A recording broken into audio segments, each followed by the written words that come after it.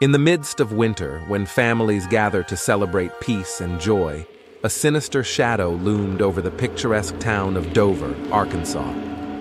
It was December 1987, a time meant for festivity and love, but for one family, it became a scene of overwhelming horror. This is the chilling tale of the Christmas killer Ronald Simmons, a man who transformed the season of giving into a time of unspeakable tragedy. But what leads a person to destroy what they once cherished? What darkness lies within the human mind that can turn a father into a monster?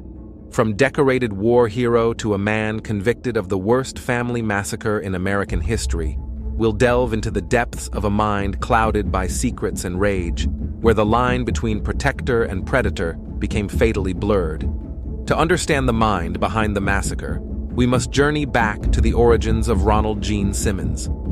His story begins not with violence, but with a seemingly ordinary life, marked by service and family. Ronald Simmons was born on July 15, 1940, in Chicago, Illinois. His father died of a stroke when Ronald was 3. His mother got married again in less than a year to a civil engineer for the U.S. Army Corps of Engineers, who was transferred to Arkansas. Little is known about Simmons's early childhood, but it was a life that took a turn towards discipline and commitment when Ronald dropped out of school and enlisted in the United States Navy in 1957, and later the U.S. Air Force. Simmons served with distinction. Over a 22-year career, he received several commendations, including the Bronze Star Medal, the Republic of Vietnam Gallantry Cross, and the Air Force Ribbon for Excellent Marksmanship. But behind the facade of a decorated military man, there were undercurrents of turmoil. Simmons married Rebecca Ulibarri in 1960 in New Mexico, and together they had 7 children. However, the veneer of a normal family life was shattered in 1981 when allegations emerged that Simmons had been sexually assaulting his 15-year-old daughter, Sheila, and had fathered a child with her. Fearing prosecution, Simmons uprooted his family, moving them from New Mexico to a desolate 13-acre tract of land in Pope County, 6.5 miles north of Dover, Arkansas, known as Mockingbird Hill. This property, isolated and ringed with a makeshift fence, up to 10 feet tall, became a fortress of sorts, a place where Simmons could exert total control. The residents didn't have a phone or indoor plumbing. But what was it that drove a man of discipline and service to the edge of such darkness? Was it the fear of losing control over his family, the desperation to conceal his illicit acts, or something deeper, a more sinister aspect of his psyche yet to be revealed? The facade of the family man began to crumble, revealing a tyrannical figure, ruling his household with an iron fist. The family, once a symbol of joy and unity, became prisoners in their own home. This descent into tyranny was but a prelude to the horror that would unfold, unraveling the chilling transformation of Ronald Simmons from a respected military man to one of the most notorious mass murderers in American history. In November 1979, Simmons retired from the Air Force and military service. He did some low-paying jobs in the nearby town of Russellville, Arkansas. He worked as an accounts receivable clerk at Woodline Motor Freight, but had to resign after multiple reports of inappropriate sexual advances. He worked for about a year and a half at a Sinclair mini-mart, but had to quit on December 18, 1987, because of low wages. 2 of the elder children, Billy and Sheila, had moved out, got married, and started their own families, so by the time of the murders, there were only 7 people living in the house. The calm of the holiday season in 1987 was shattered in Dover, Arkansas, by a series of heinous crimes. Ronald Simmons' descent into murderous madness began shortly before Christmas, on December 22nd. The Simmons family home, once a haven of domestic life, turned into a chilling stage for an unthinkable act. Ronald Simmons, armed with a .22 caliber pistol, commenced a killing spree that would become the worst family massacre in American history. His first victims were his wife, 46-year-old Rebecca, and eldest son, 26-year-old Ronald Jr., bludgeoned with a crowbar and shot. And he strangled Ronald Jr.'s daughter and his granddaughter, 3-year-old Barbara. Their demise was just the beginning. Simmons lay in wait for his other children, feigning a festive spirit, only to mercilessly end their lives, one by one. Later that day, the Dover school bus dropped off the younger kids for their Christmas break from school. In a macabre ritual, Simmons systematically strangled and drowned his younger children, displaying a level of brutality that defies comprehension. The youngest victims, mere toddlers, met a similar fate, their innocence stolen in the most atrocious way. Simmons told them he had gifts for each of them, which he wanted to give one at a time, then strangled them and held under the water in a rain barrel. First to receive her gift was his eldest daughter, 17-year-old Loretta. His three other children, 14-year-old Eddie, 11-year-old Marianne, and 8-year-old Becky, were murdered in the same brutal manner. He then dumped the bodies in one of the cesspits he had made his children dig days before. But the horror did not end there. On December 26th, as the rest of the world celebrated, Simmons' remaining family members arrived for a holiday visit, unaware of the nightmare that awaited them. 23-year-old Simmons' son Billy, his 21-year-old daughter-in-law Renata, and their child were the next to fall victim to his unfathomable rage. Billy and Renata were both shot dead. Their bodies were left by the dining room table next to the decorated Christmas tree with unopened gifts and covered with their own coats and some bedding. Then their 20-month-old son, Trey, was strangled and drowned. The same fate befell his 24-year-old daughter, Sheila, her 33-year-old husband, Dennis, and their children. Simmons strangled his and Sheila's child, 6-year-old Sylvia, and finally, his 21-month-old grandson, Michael. The bodies were meticulously laid out, a grim tableau that defied any sense of humanity. He then covered their bodies with coats. Sheila's body was laid on the dining room table and covered with Rebecca Simmons' best tablecloth. He wrapped the bodies of Trey and Michael in plastic sheeting, and they were left in abandoned cars behind the Simmons home. Simmons then embarked on a chillingly ordinary series of errands, his actions a stark contrast to the carnage he had just inflicted. He drove to a Sears store in Russellville to pick up Christmas gifts previously ordered for his family. That night he went out for a drink at a local bar. When he returned home, he spent the night and the next day drinking beer and watching television surrounded by the dead bodies of his family. On December 28th, the killing spree spilled over into the town of Russellville. In the morning, Simmons drove a car that had belonged to his son, Ronald Jr., to a Walmart in Russellville and purchased a second firearm. Fueled by a mix of revenge and rage, Simmons targeted those he felt had wronged him. The violence was indiscriminate, claiming the lives of acquaintances and strangers alike. His former workplace, a law firm, became the stage for his continued rampage. 24-year-old Kathy Kendrick, a secretary who had rebuffed his advances, was his first victim. She was fatally shot. The brutality continued at the Taylor Oil Company, where he shot and wounded the 38-year-old owner, Russell Taylor, who was also the owner of Sinclair Mini Mart, from which Simmons had recently resigned. He also killed a complete stranger in the building and shot at another employee before exiting the building, but missed. In Sinclair Mini Mart, Simmons shot and wounded 2 more people. He then shot his former supervisor, 35-year-old Joyce Butts, twice, and wounded her in the office of Woodline Motor Freight. She survived and testified later that Simmons had yelled at her during a previous argument about wages. The entire rampage lasted 45 minutes. 2 people were killed and 4 wounded. Simmons' final act was as perplexing as it was chilling. He said to the secretary in Woodline Motor Freight, "I just wanted to kill Joyce. Just Joyce. I've gotten everybody who wanted to hurt me." Simmons surrendered to police without resistance, his spree of violence concluding as abruptly as it had begun. But the most heinous of his crimes were yet to be discovered. Simmons sat silently in his cell and stared at the wall. He refused to speak to investigators or even his attorneys. He didn't say a word during the interrogation. But when he was asked about his family, Simmons' eyes got red and started to well up. His lips started to quiver. The police got suspicious. They couldn't reach his family, so 2 officers drove to the isolated home. The investigation began on the chilling grounds of the Simmons family home. Here, detectives encountered a scene that defied belief. Family members' bodies laid out with a chilling meticulousness. It was a tableau that spoke volumes about the mindset of the killer. In the aftermath of this unprecedented massacre, questions swirled. What drove a father, a husband, a war veteran to commit such unspeakable acts against his own family and community?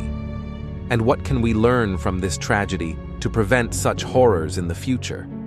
In the wake of the horrific murders committed by Ronald Simmons, law enforcement faced the daunting task of piecing together a puzzle that spanned both family tragedy and public rampage. As the probe widened to include Simmons' subsequent attacks in Russellville, the challenge for investigators was to understand the connection between the family murders and the seemingly random acts of violence that followed. The evidence gathered was overwhelming. Firearms, witness testimonies, and Simmons' own actions painted a picture of a man who, after committing an unspeakable act against his own family, sought to extend his vengeance to those he perceived had wronged him in the wider community. In a case that stunned even seasoned investigators, the question wasn't just who had committed these crimes, but why. What drives a man to annihilate his family and lash out at the world around him? The arrest of Ronald Simmons brought an end to the immediate threat, but it was just the beginning of a quest for justice and understanding. The prosecution's task was to unravel the mind of Simmons, to present a narrative that could make sense of the senseless. As the investigation progressed, more disturbing details emerged. Allegations of abuse, control, and a life led under the tyranny of Simmons became the focus. Each piece of evidence added another layer to the dark portrait of a man who had lived a life of deception and brutality. In the courtroom, the full extent of his crimes would come to light, bringing some answers, but also leaving haunting questions about the nature of evil. What kind of man lurked behind the annihilation of his family and terrorizing a community? Simmons' life was marked by strict discipline and control, traits honed during his military career. But beneath the surface of this structured exterior lay a tumultuous inner world. Allegations of sexual assault within his family suggest deep-seated pathological behavior. Experts in criminal psychology often point to a history of abuse, either experienced or perpetrated, as a significant factor in the development of violent behavior. In Simmons' case, the blurring of boundaries within his own family, coupled with a need for dominance, may have contributed to his downward spiral. The isolation of the Simmons family at Mockingbird Hill paints a picture of a man intent on exerting absolute control. This isolation could have exacerbated existing mental health issues, creating a pressure cooker environment. What then triggered Simmons to turn to murder? The possibility of his wife seeking a divorce might have been the tipping point, challenging his authoritarian hold over his family. She had already tried to leave him on numerous occasions, but always returned. A family friend informed the police that Simmons' wife had been saving up money to divorce him when the murder happened. Simmons' wife had written to their son shortly before the killings, "I don't want to live the rest of my life with Dad. I am a prisoner here, and the kids too. Every time I think of freedom, I want out as soon as possible." Simmons' actions in Russellville suggest a broader rage directed not just at his family, but at anyone he perceived as a threat or who had rejected him. His targeting of individuals in the community indicates a blend of personal vendetta and displaced aggression. Yet the absence of any recorded mental illness diagnosis leaves us with more questions than answers. The depths of Simmons' mind remain, in many ways, a locked enigma. Could this tragedy have been averted? In exploring these questions, we confront the unsettling reality of how little we sometimes know about those closest to us. After the chilling massacre by Ronald Simmons, the wheels of justice began to turn, bringing us to a courtroom where the grim details of his crimes would be laid bare. After a psychiatric evaluation, it was determined that he was sane and capable to stand trial. Simmons' trial was a focal point of national attention, a legal battle to seek justice for the unprecedented atrocity he had committed. The proceedings were swift, reflecting the urgency of a community seeking closure. In May 1988, Simmons stood trial for the murders outside his family, specifically the killings of Kathy Kendrick and Jim Chaffin. The evidence presented was overwhelming, leaving little doubt about Simmons' guilt. Simmons, who had acted with such brutality, now faced the consequences of his actions in a court of law. His demeanor in court was reported as defiant, a stark contrast to the calculated coldness of his crimes. On May 12, 1988, the verdict was delivered. Ronald Gene Simmons was found guilty and sentenced to death by lethal injection, plus 147 years. Remarkably, Simmons himself requested that no appeal be made on his behalf, saying, "To those who oppose the death penalty, in my particular case, anything short of death would be cruel and unusual punishment. Because of this, he had to be separated from other prisoners on death row. His life was in danger, as they believed Simmons' refusal to appeal his death sentence was jeopardizing their prospects of escaping their own executions." The second trial, for the murders of his 14 family members, began in February 1989.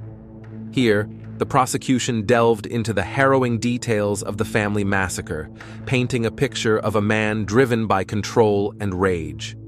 During the trial, a shocking moment unfolded. Simmons lashed out in court, punching the prosecutor and attempting to seize a deputy's gun, an act that only added to his infamy. This happened after Simmons' letter to his daughter Sheila was introduced, in which Simmons said, "You have destroyed me, and you have destroyed my trust in you. I will see you in hell," after she had disclosed that he was her child's father to the police. On February 10, 1989, Simmons was found guilty of 14 counts of capital murder. The judge, undeterred by Simmons' outburst, handed down another death sentence. This rapid succession from trial to sentence was unprecedented, reflecting the severity of the crimes. The execution warrant for Simmons was signed by Arkansas Governor and later President Bill Clinton on May 31, 1990. All visitors, including legal counsel and clergy, were refused by Simmons. On June 25th, he died via the fatal injection method he had chosen in the Cummins unit. This was the shortest period from sentence to execution to death in U.S. history since the death penalty was reinstated in 1976. His last words were, "Justice delayed finally be done is justifiable homicide." Nobody claimed his body, and he was buried in a common grave in Lincoln County, Arkansas. As we reflect on the legal proceedings against Ronald Gene Simmons, we are left to ponder the balance between justice and understanding. The case of Ronald Gene Simmons is a stark reminder of the potential for hidden dangers within our own homes, and it's crucial to recognize early warning signs. FBI profilers and psychologists suggest vigilance for certain behaviors, patterns of control, isolation, and abuse within a family. These can often be precursors to more violent actions. In cases like Simmons, where the perpetrator isolates the family, the intervention of external agencies becomes critical. Neighbors, friends, and relatives need to be attentive and proactive in reporting any suspicions. But perhaps the most profound lesson lies in understanding the human psyche. Simmons' case demonstrates the complex interplay of psychological factors that can lead to such extreme behavior. What led Ronald Gene Simmons to commit such heinous acts? The answer lies in a complex web of control, abuse, and psychological instability. His desire for dominance, coupled with deep-seated issues likely stemming from his abusive behavior within the family, set the stage for tragedy. Simmons' military discipline, juxtaposed with his chaotic personal life, created a volatile mix. The isolation and control he exerted over his family only fueled his capacity for violence. And when his authority was threatened, possibly by a looming divorce, it may have been the catalyst for the massacre. John Harris, one of Simmons' defense attorneys, said of his abused family, "I think he felt like they are going to take him out. He's going to take them out first. I think that was his mindset." Could anything have been done to prevent the carnage? In hindsight, the warning signs were there: isolation, abuse, and a man teetering on the edge. Timely intervention could perhaps have altered this tragic course. Simmons' story is a grim reminder that behind closed doors, within seemingly normal families, the seeds of tragedy can grow unnoticed. People feared him even back then in New Mexico. They said he was strange, unfriendly, antisocial. He didn't have much to say. A friend of his daughter's said, "He had a beer in his hand all the time. He had one little room he would stay in all the time. It was dark and seemed spooky, and it stunk." Attorney John Harris also said that there was more than one person to blame. If authorities had successfully arrested him back in 1981 on the basis of his daughter's sexual assault, the murders likely wouldn't have happened. However, prosecutors at the time said they had dropped the charges at the family's request.